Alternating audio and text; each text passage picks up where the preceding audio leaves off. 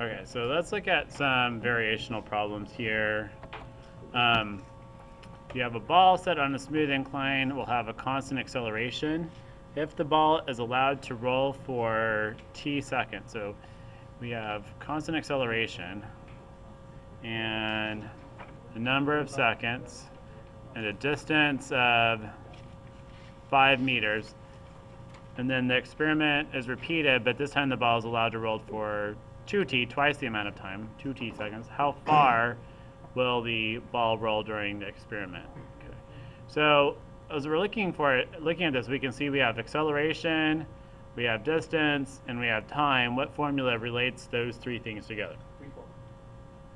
But which formula in acceleration? Okay. The position is equal to 1/2 at squared, right? Okay. So now let's put our multipliers here. Acceleration is constant, right? Yeah. All right, so that stays constant. What ends up changing? The time, okay? So the time ends up changing times 2, and we have to make sure to square it.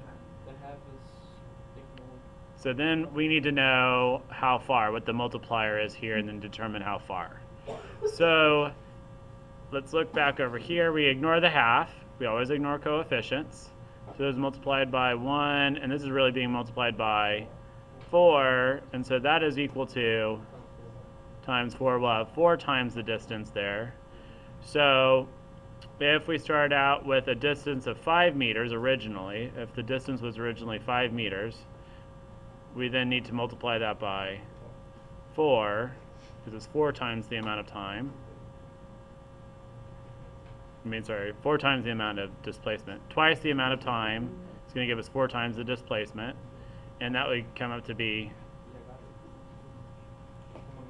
20 meters. And that should be your answer, right? Okay. Any questions on that one?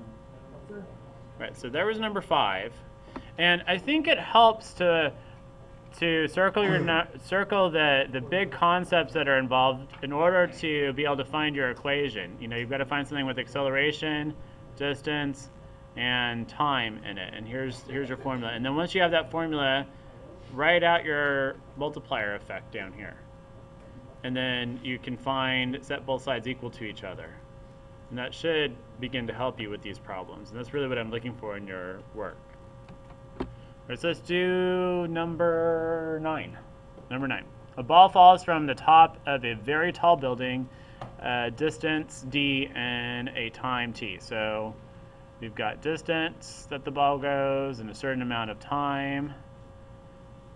How long must the time interval be in order for the ball to fall a total distance of 7d?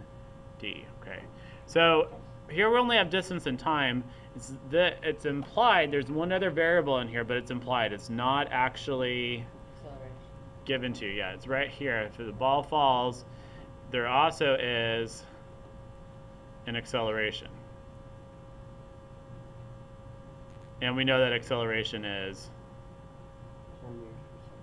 10 meters per second squared, yeah. So, but we don't really have to worry about the actual number in this kind of a problem. So what formula involves distance, time, and acceleration?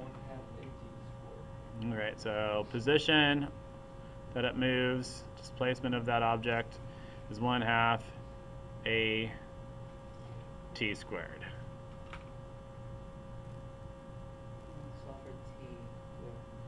All right, so what's going to stay constant?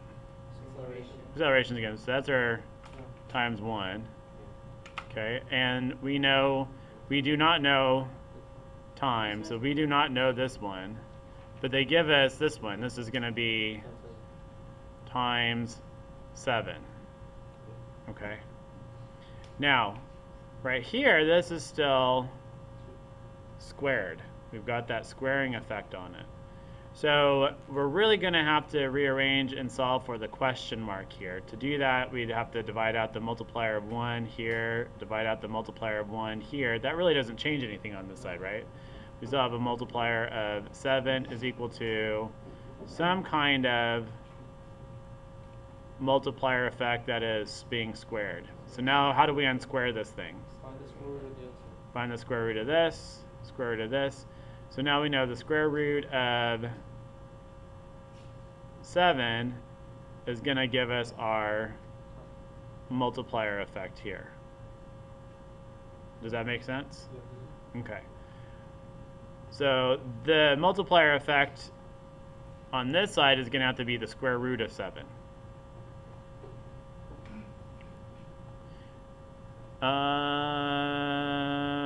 And I think that's just where we stop here on this one. This one's not going to go any further. We just need to find that multiplier effect. How long must it be? Well, it would be t times the square root of 7 in this case. That would be our answer. So this is where we would stop. And is that what was given to you on your? Yeah. Okay. Was it written out? Okay, if I rearrange the initial formula to t equals square root to the array and then I correct it. And you could do that too. You could rearrange the initial formula, and a lot of you probably already are having it memorized that t is equal to the square root of 2 the array or 2x array. 2x over a, like that. Yeah. We don't worry about any. We could do it like this. We have the multiplier effects of 7 here, 1 here, and this probably is even an easier way to do it. So I'm glad you suggested that, Alex. We don't worry about the coefficient there. So t would have to be square root of 7 there. Okay, that multiplier effect here. The multiplier effect. And the answer can be square root of 7 equals square root of 7t. Because of the question you put t. Yeah, well, t equals root of t. No, I mean square root of 7t. It's the same thing. Yes. Same thing? Yeah, it's just the variable was moved to the other side. It is on the answer key. It should say square root of 7, right? The answer key says square root of 7t. 7t, yeah. The multiplier effect. Sorry, I should say the t is not equal to square root of 7. The multiplier effect is equal to the square root of 7. So then we would then take this right here and put it into the multiplier effect. So you could do this is the square root of 7 times t right here, but then t times the square root of 7 either way. So that should be your answer either way. Sorry, I miswrote that. That's a good question, Monica. I just miswrote that up there. Thank you. Because I needed to clarify that. The multiplier effect is equal to the square root of 7. Okay. 2 more.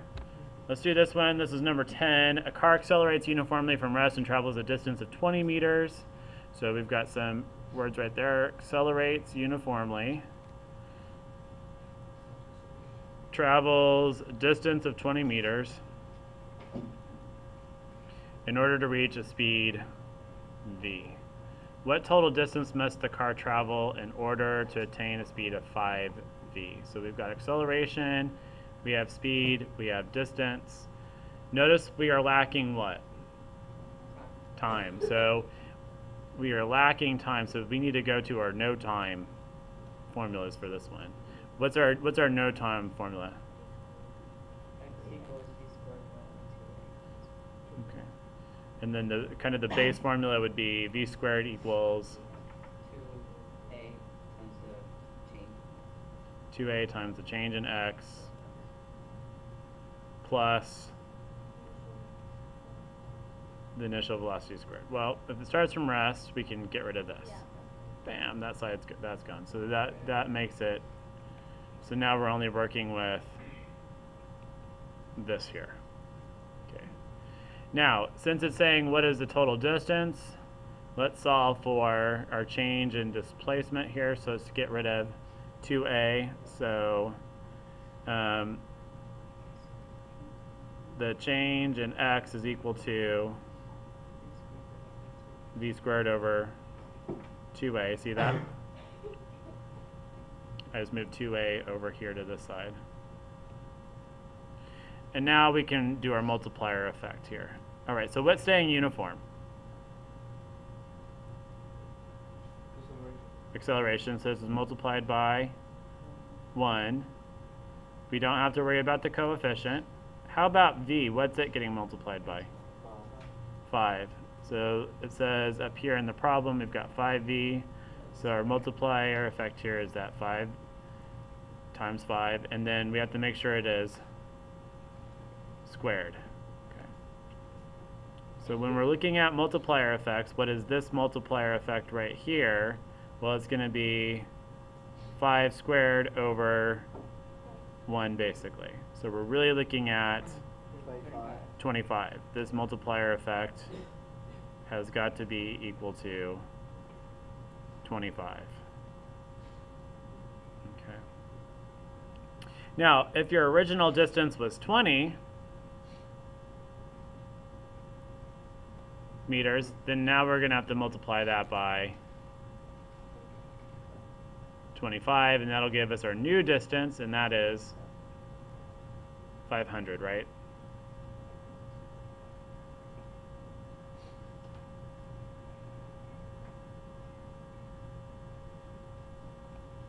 Okay. Is that making sense? Okay, one more on this one. A ball falls from the top of a very tall building a distance of d and strikes the ground with the speed v. How fast, so again we have speed, will the ball strike the ground if the ball instead falls a total distance of 9d? What's it leaving out? Time, but you have acceleration. Okay. It's leaving out acceleration because the ball is falling, so there's that. So we've got to also think acceleration is in this problem too. So again, what is there a formula that can relate acceleration, speed, and distance?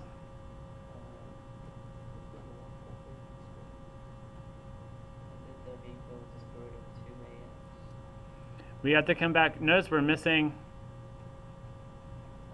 time still, so we've got to go back to no time. V squared equals 2a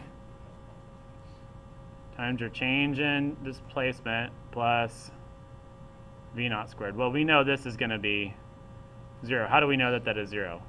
It starts at rest. Yeah, it's falling, and it starts at rest. So there we go. And then we still want to go how fast, so now we've got to solve for v, so take the square root of both sides, and v would equal the square root of 2a x, basically.